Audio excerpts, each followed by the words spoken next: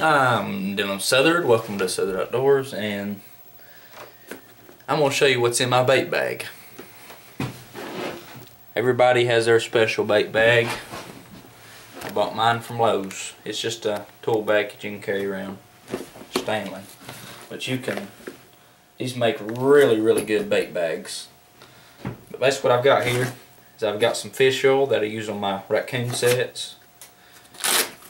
In this little handy dandy pocket, I got 2 cans of plain sardines in water, is what I mean by plain. Around back, I have coyote urine for my post sets, or urine sets. And this right here is my special raccoon lure. I make it myself. Smells very good. If you want the recipe for this, just hit me up. Post a comment, send me a message, whatever, I'll give it to you. It works pretty daggone good for me. Torpedo otter mink lure. I don't use this much for coyotes. It says you can, but I have more luck with otter than I do anything with this right here. I also have my mink and muskrat special lure. My Hallbachers mink lure number 2. Show you that. Let me show you this Torpedo 2 by Fox Hollow, and this is by Milligan's, this mink and muskrat special. And this is my bread and butter muskrat lure. I don't use this as much. I usually use it for ingredient purposes for my raccoon homemade bait that I make. There's also there's 3 videos on raccoon baits that I make. Well, 2 videos on raccoon bait that y'all can check out on there. Just made me a batch of raccoon lure. There's a video on how to make it. It's really just a solid kind of paste. Just kind of a paste bait. I use it in my dirt holes.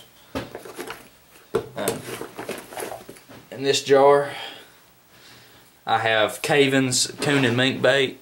I'm not too crazy about this because it's very runny, kind of like applesauce. It's just, I ain't quite figured out what kind of set to use that on just quite yet. I can tell you one thing, it does not work very good on DPs at all. Duke DPs. It don't work good at all. So, in this container, one of my key ingredients to catching coons, marshmallows. They love marshmallows. Put a few out of them out and stick some in your DP traps. They will eat it up. This is my mink bait. Every now and then you will catch raccoon in this, but it's mainly a mink bait. I also have a video on how to make this bait on my YouTube page. You can check it out. Also, I have just mice. I'm about out of just mice. I got to order some more. But this year they had a shortage on rats, so they didn't make it this year. But that's my best canine bait. Also, I have long distance call by O'Gorman. You can buy this on MinnesotaTrapline.com or whatever. It's in the link, or in the bio, whatever you want to call it. But that's just a lure. And also I have Violator 7. That stuff is some stout stuff. Burning nostril hairs. Also in my bait bag that I'm gonna have to start carrying since I'm about out of just mice. Carry Minnesota brand Hiawatha Valley. It's a really good bait. It's my second to favorite against that against the just mice, since I'm about out of it. And that is my bait bag. It's nothing special, it's just some of my killer baits I've got in there. Something else I also carry, on the inside there's a little hidden pouch or compartment in here, but what I keep in here is I bought these off Minnesota Trapline. They're basically really long Q-tips. Really long Q-tips. And what I do with that is I take my special lure and I stick this above my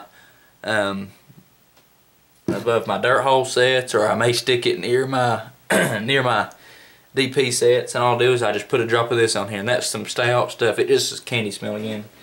Hit me up and give the recipe. Simple as that.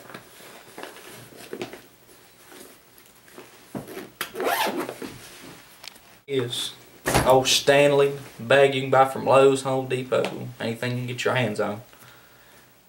Thanks for watching. Been another episode from Southern Outdoors.